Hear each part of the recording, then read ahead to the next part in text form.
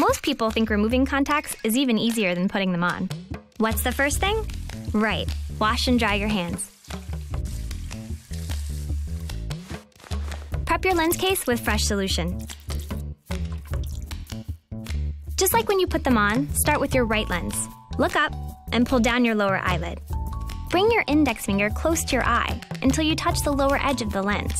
Slide the lens down to the lower right part of your eye.